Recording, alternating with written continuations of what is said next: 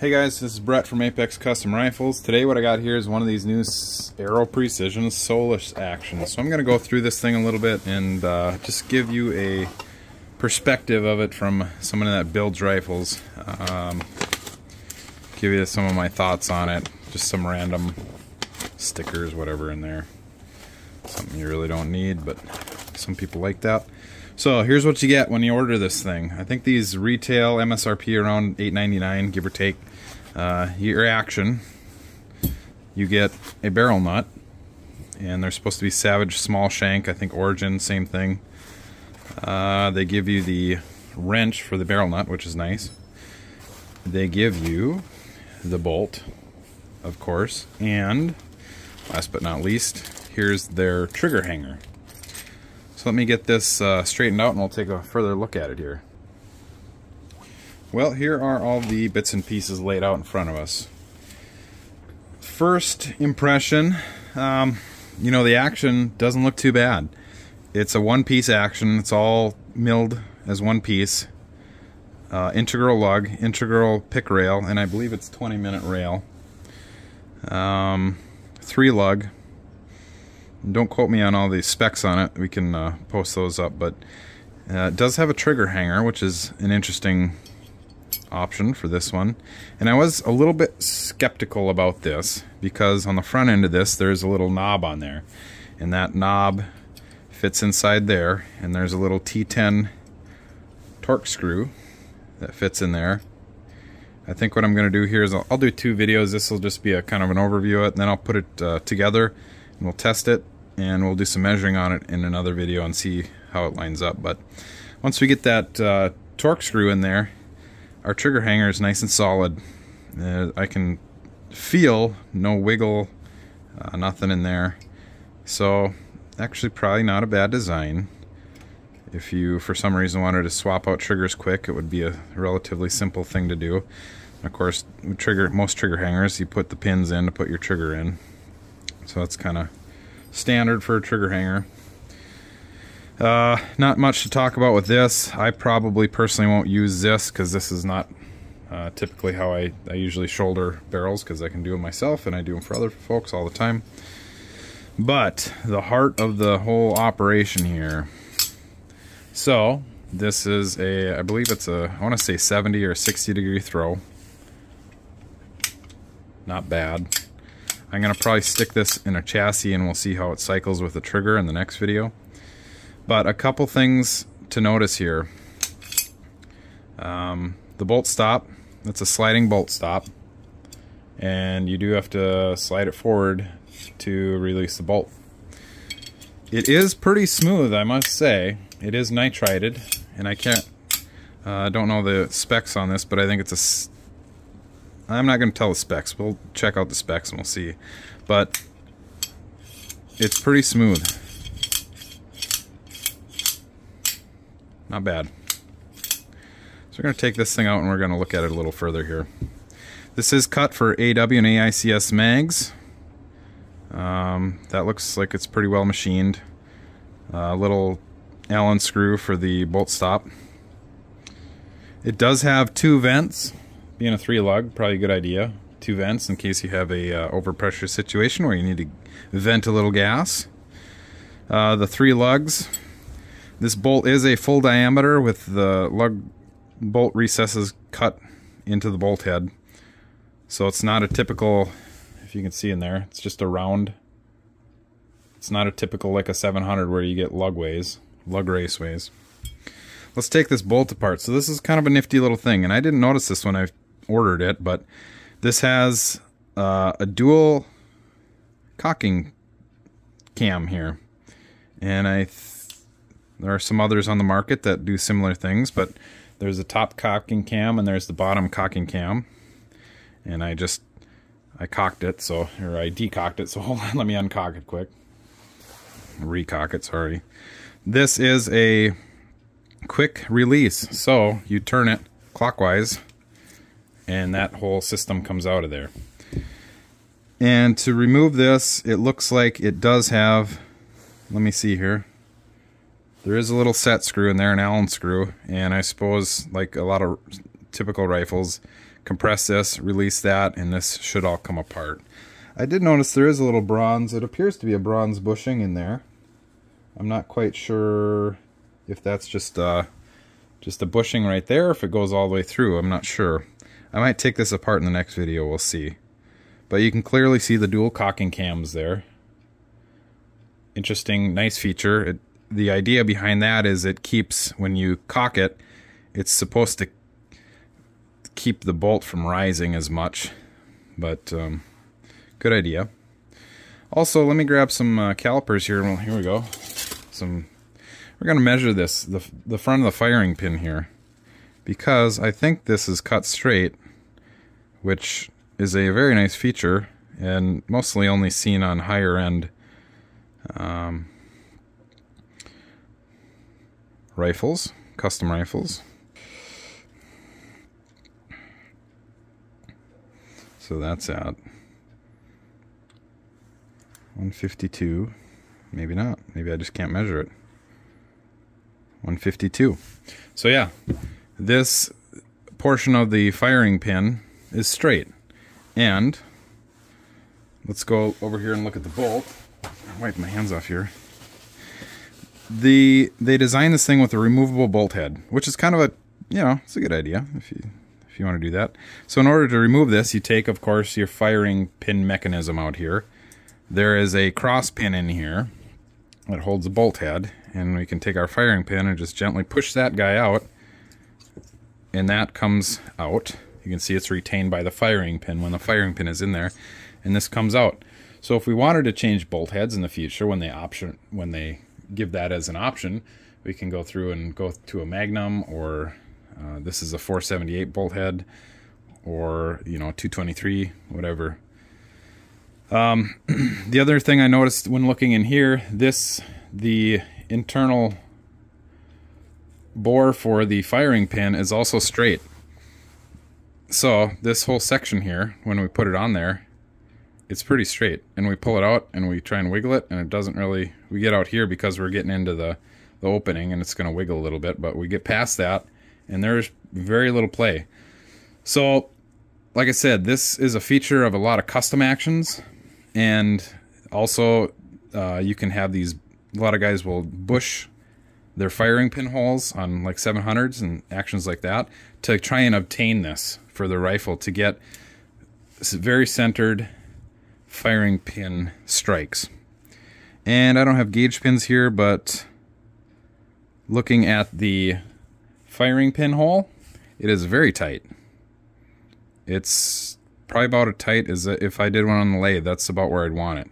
Maybe a few 3, 4, 5 thousandths maybe clearance in there. So this is a pretty nice feature, I think, on this thing, the firing pin being straight like that. That's a nice little feature in this guy.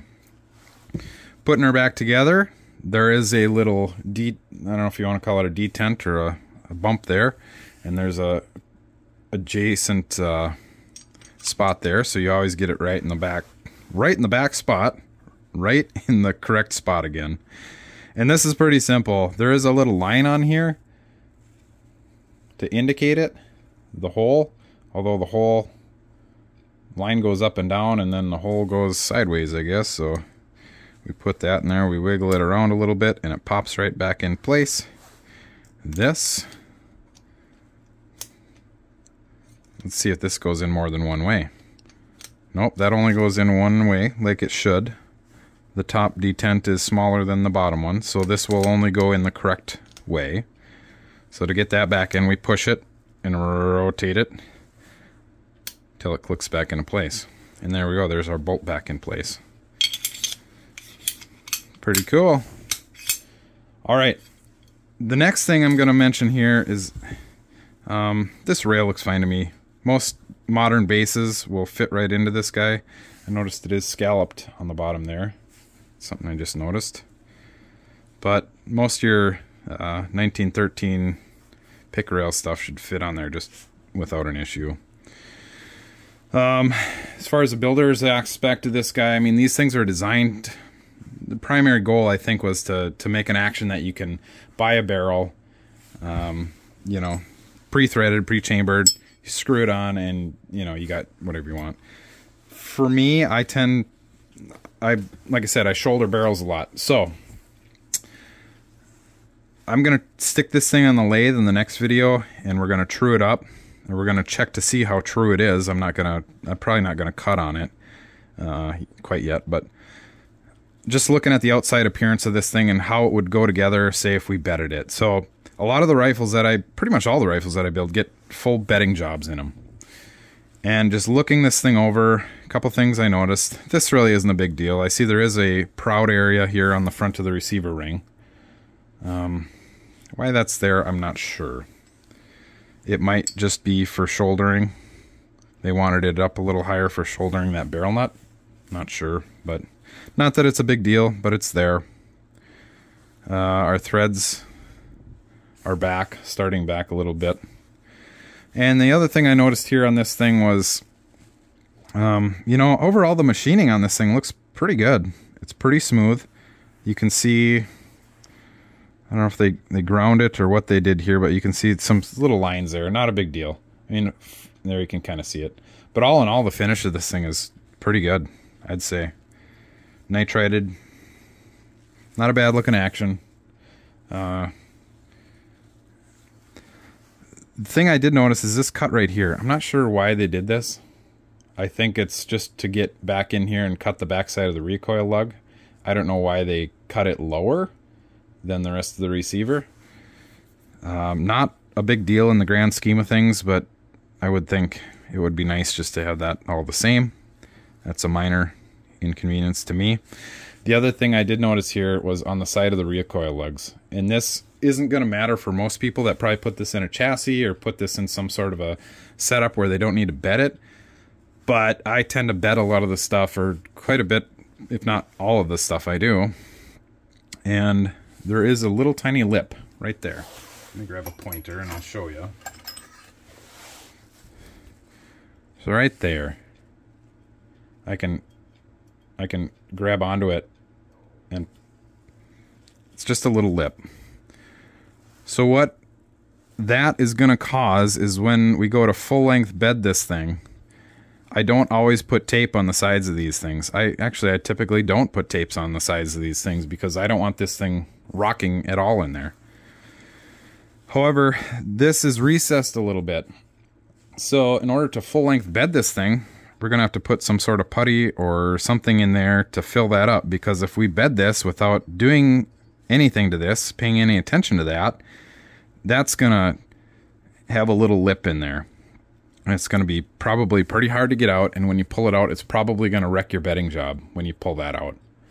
So this is a little, I want to say oversight to Aero Precision, but I would think they could get rid of this if they really wanted to. That would be a programming thing within their system to get rid of that little thing there. I don't know why it's there. Get rid of it, make it smooth. You know, a lot of these actions, not all of them, but some of them are tapered. I don't know. I don't believe this one is tapered, you know, top to bottom. But we need to get rid of that, or we need to address that when we go to full length bed that thing. So that would be an issue. Other than that, I mean, doesn't look that bad. It's it looks like a pretty serviceable item. The price, I'll let you decide on the price. That's not, I'm not going to comment on the price, but the MSRP at $8.99. I think they might come in a little lower than that. I think on my site I'll list them a little lower than that, but nice action there. I think for the price it'll probably fill a market for some people. And yeah, oh, a couple other things. Let's talk about the bolt face here and the bolt head. So this does have what appears to be a little sliding plate ejector on there. So you can see a little T-slot in there, little sliding plate, and it's got dual plungers, dual offset plungers. I suppose they want to make sure that thing gets out of there.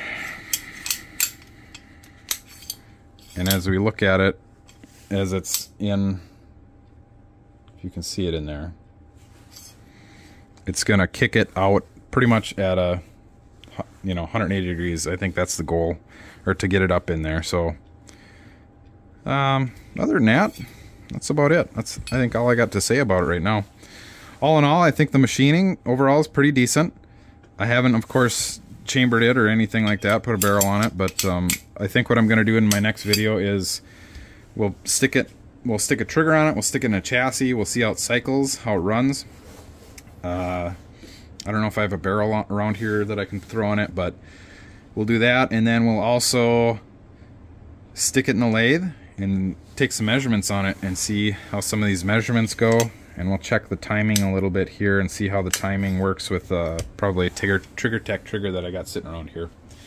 But anyways, that's kind of what I noticed on this action. It's kind of a new thing out there as of you know, late January, early February 2023 here. So if it's something that you're considering, you know, for the price point, it's probably not a bad deal. You get some pretty nice features on this thing for the price.